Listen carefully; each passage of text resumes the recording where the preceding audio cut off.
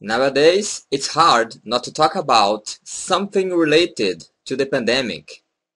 Last week, I was talking to a student, and when we realized we were talking about this subject, and then my student said the following sentence. Ricardo, eu não suporto vestir máscara. Of course, I understood what he said, but the sentence is incorrect. Can you guess the correct way? For this case, we use the verb usar. So, the correct is eu não suporto usar máscara. We use the verb vestir with clothes, but not with accessories.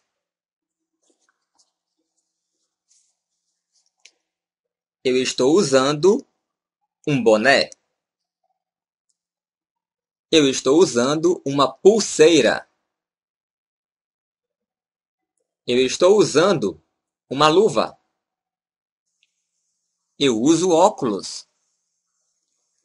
Eu uso uma máscara de tecido.